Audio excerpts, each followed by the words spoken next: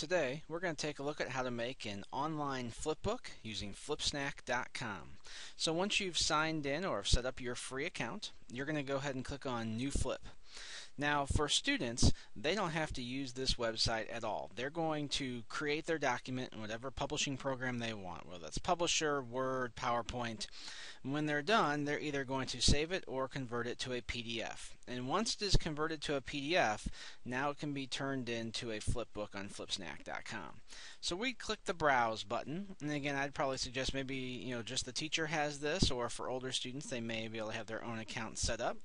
But we find our PDF that we'd like to turn into our flipbook, and we're going to go ahead and browse and put that on there. Now, obviously, the bigger your book, the longer it's going to take to upload and to convert. So while this converts, again, I want to talk about some of the advantages of this. It's really nice that it just takes one account, and so there could be one person in the classroom who's responsible for uploading their finished PDFs to Flipsnack. And so I'm going to go ahead, while that is running, I'm going to give this a title at the top. So this is going to be our tech demo for today.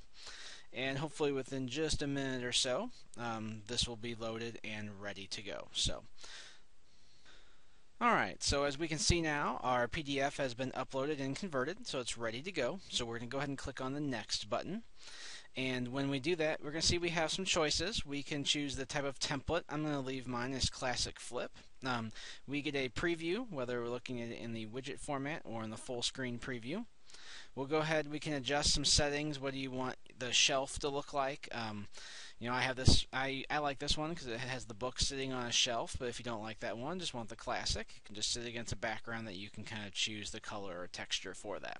You also have some other options down below. So when you're finished there, you simply click Finish. And now what you're going to have is you have a finished flipbook on flipsnack.com. So we can see here is the example here. This is a presentation that I'm getting ready to do and actually recording this demonstration for. And so now we have that as a flipbook. This can be put as a link on a website. So here is a direct link to that. Obviously, we can also embed it here. There will be a watermark because we're using the free version. If you did want to pay, you could get embedding or downloading of this without any sort of flipsnack.com watermark on there. So that's all it takes to create a flipbook, and so we hope you enjoy using flipsnack.com.